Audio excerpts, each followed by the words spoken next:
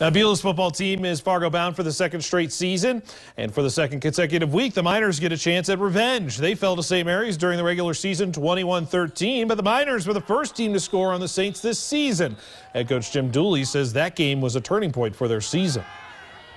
You know, I think sometimes we don't have that aura and that mystique because we've seen them a lot, you know. And I think we came out of that game knowing, well, we lost, but we played pretty well, had a chance to tie the game late. And I think from that point forward, we've been playing pretty well. Kickoff for that one is at 3:30 p.m.